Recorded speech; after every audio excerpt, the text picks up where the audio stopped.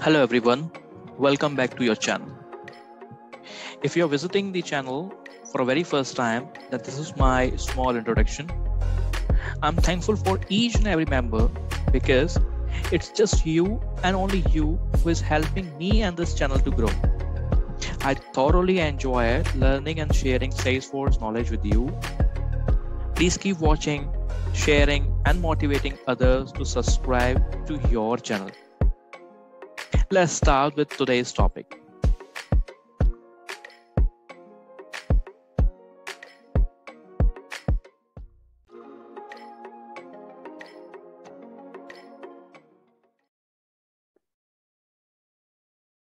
So today we are going to talk about some tips for getting your first job, or if you're looking for a job change. And I guarantee you, if you will take these points in your consideration, you will for sure will see the positive changes towards your success. So let's get started.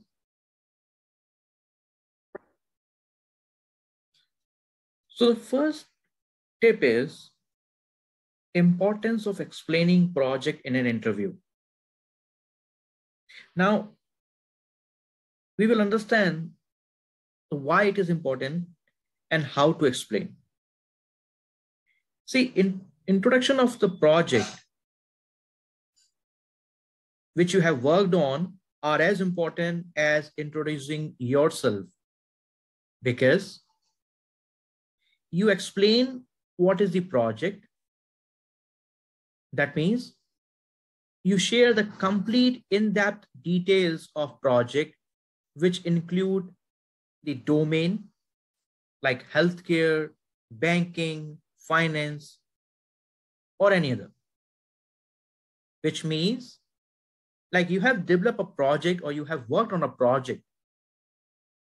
You show that this project belongs to this particular industry. So we have the industries like banking, healthcare, automobile. So domain means the industry, the customer, the client. Now, not only in technical interviews, but when you speak to recruiter, then also recruiter wants to know the details of the project, because even though you have a required skills, for example, a job position need a Salesforce developer or a ASP.NET developer or a Java developer or any other skill developer or any other the position with any other skills. But the first preference will be given to a person from same domain. And you know why? Because it is expected that the person will be familiar with the technical terms used in the domain and have at least basic understanding with one of the subdomain of that business. Like when you speak to a banking and finance domain industry people, they have their own terminology, which they use on a daily basis. Now, a developer, if a developer will have the experience working in the projects of a banking and finance domain, he or she can understand the requirement easily. Or let's say a business analyst want to understand the requirement of a customer, and a business analyst have the previous experience working with such customers from the same domain. For example, if they have to understand something from the healthcare industry, then there should be the familiarity with the technical terms of the healthcare industry. Just consider it like this. If you are from a non-medical background, will it be very easy for you to understand the technical terminology of a medical industry or a medical science? Or let's say for a medical industry, from a person from a medical background, is it that easy for him or her to understand the IT industry? So every industry have their own terminology. That's why it is important to mention the domain of the project, because that makes your selection chances more successful as compared to any other competitor sitting beside you. Now, when you explain the project, explain the project well, like why it is in use, how it is going to help the customers, how to use, then it gives a clear impression that how well you are familiar with the project, how well you have understood the requirements, how well you can understand the requirement. Because the first phase is understanding the requirement. And then only you can think and develop the functionality. There's a very funny example which you might have seen previously, but I would like to show you to explain my words easily to you.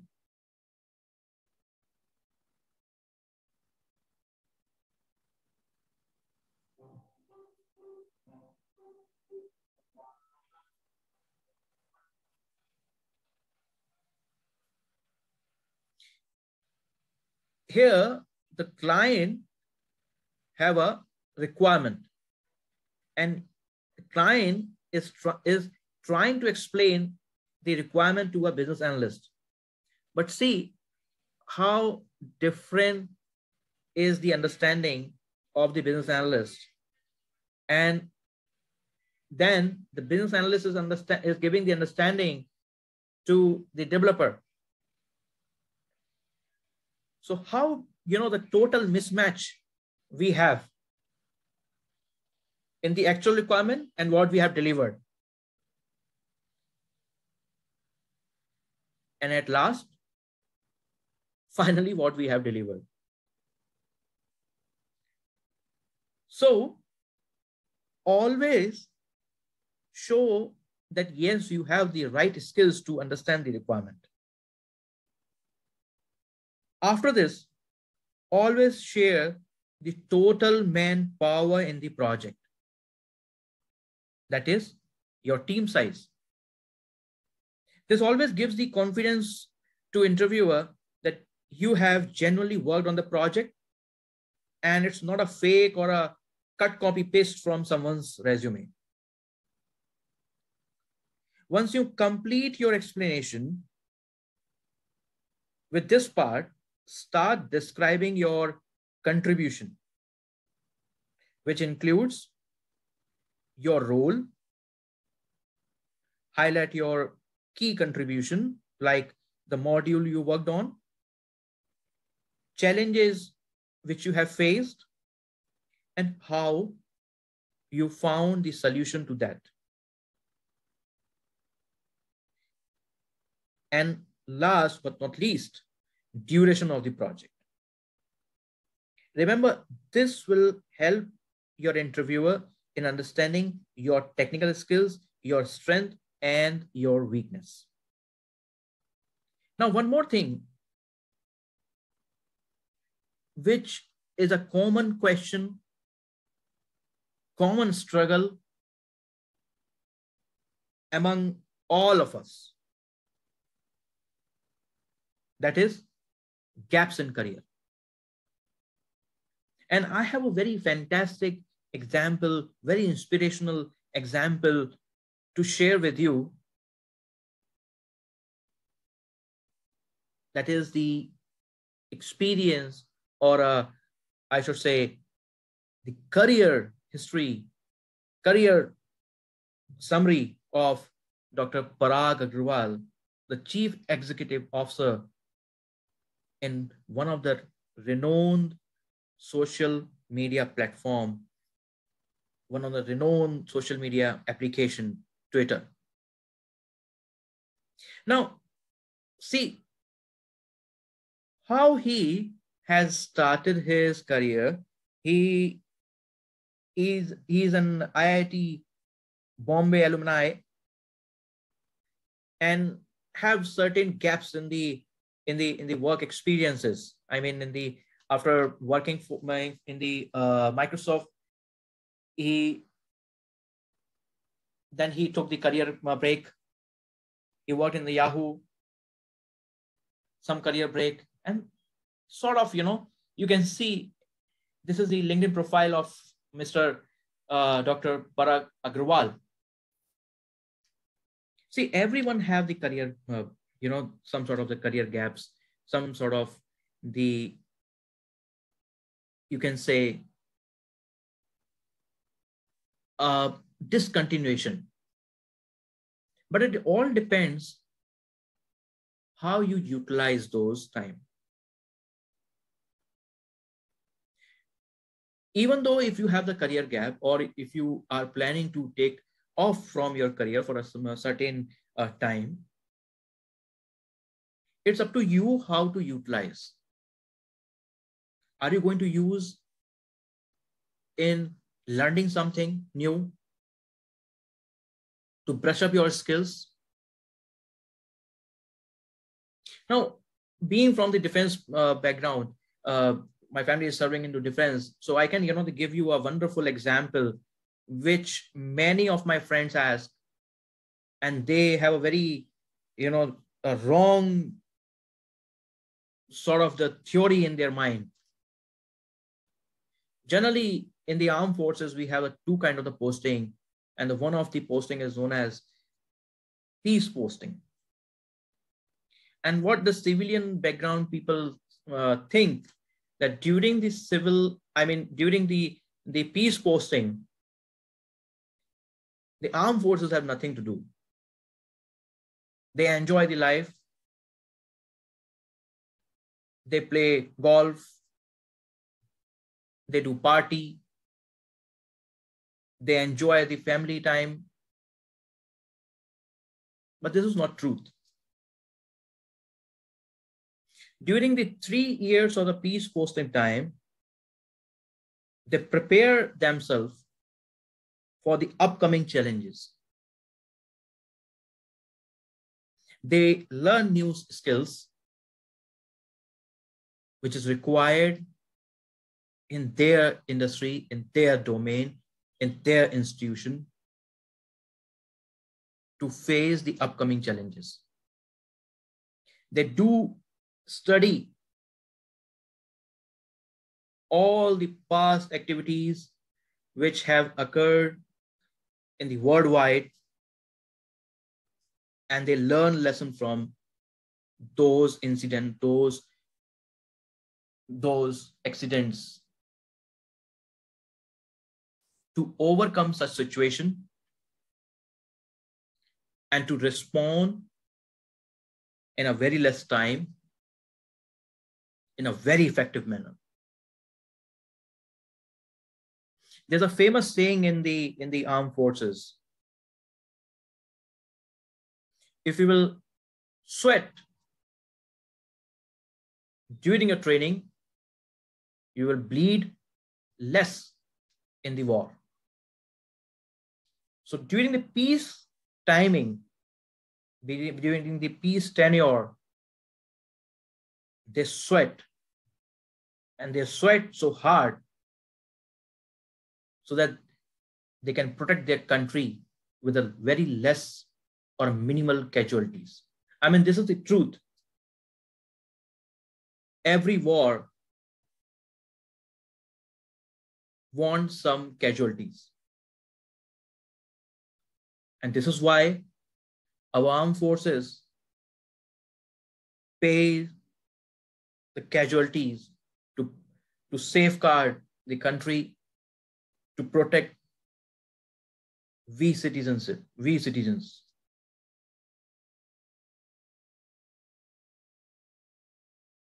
So for us as well, in this cutthroat competition, it is required to keep sharpen our sword with new skills.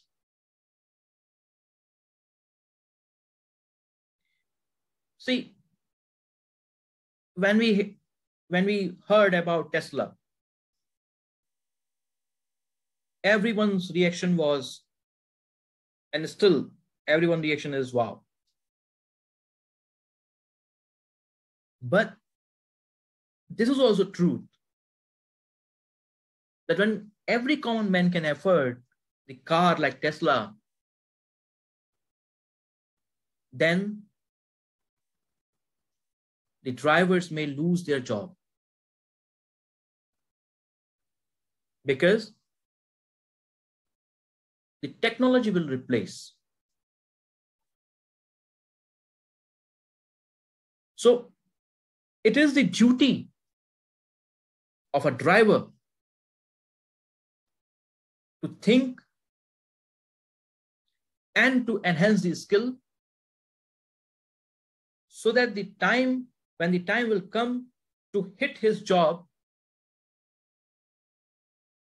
he will have something to fulfill his dream, to survive, to take care of the family.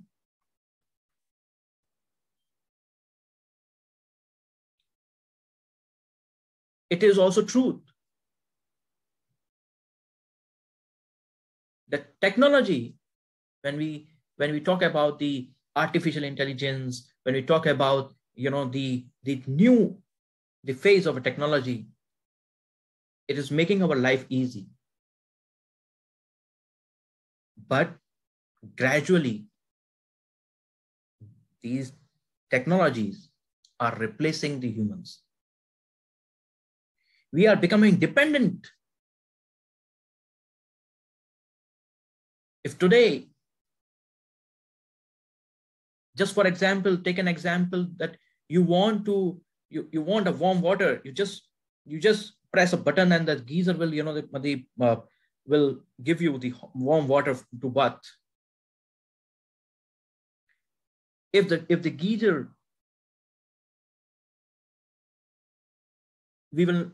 if any house will not have the geyser, then what that family will do? They will go, they will arrange the wood, put the water in a vessel, and will make it warm. But another family which have a geyser just have to press the button. So the family which do not have the geyser is putting the time, is using his or her body to arrange the wood to get the warm water, whereas the other family which have the geyser need not to do any sort of the extra efforts. Technology replaced the effort.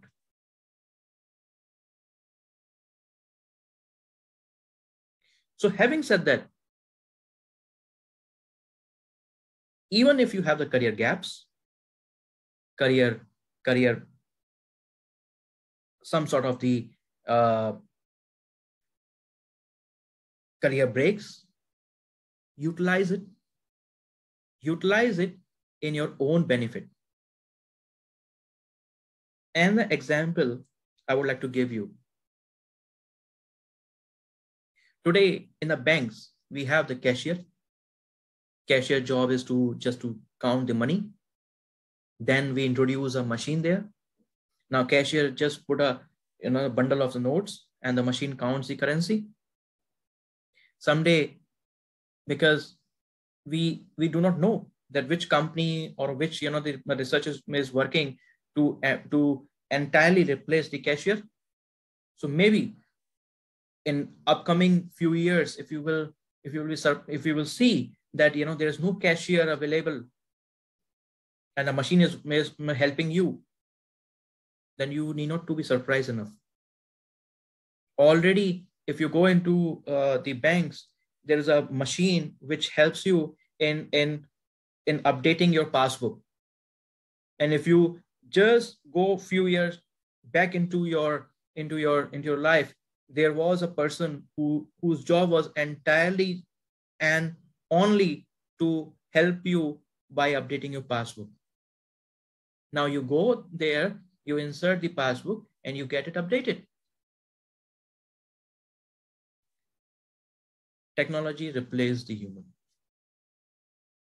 So it's up to you how you decide to enhance your skills, to survive, so that you can take care of yourself, your family, your nation. Now, one more topic I would like to discuss with you, and that is how to ask for a referral or how to email your resume. This is something which I have noticed,